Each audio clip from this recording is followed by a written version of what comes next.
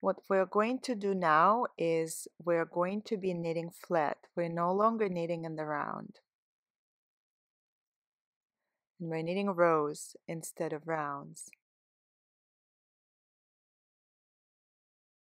And they're all going to be knit rounds.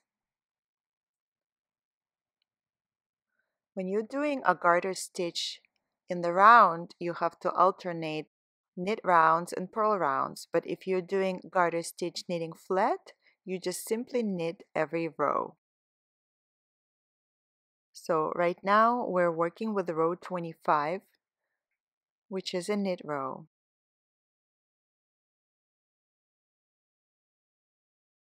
We're at the end of row 25 here.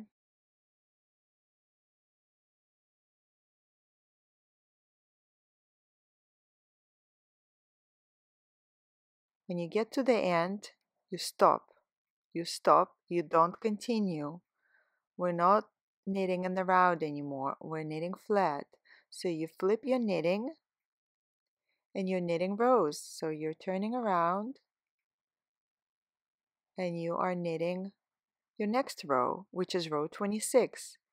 And it's going to be a knit row.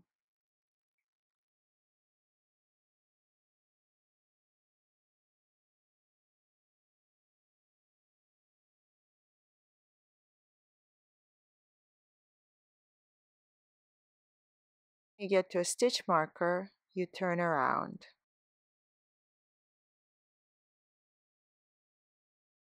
So we got to the stitch marker. You don't continue going in the round. Make sure you don't do it by accident. You flip and you knit your next row, and so on.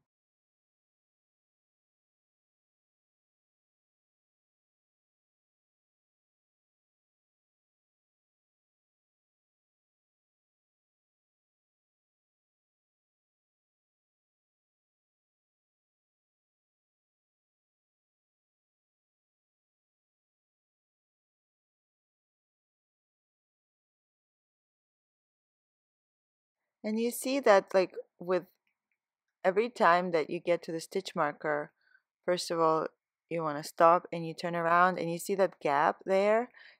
It's getting bigger and bigger with every row. As your front panel is growing, the gap becomes more and more significant.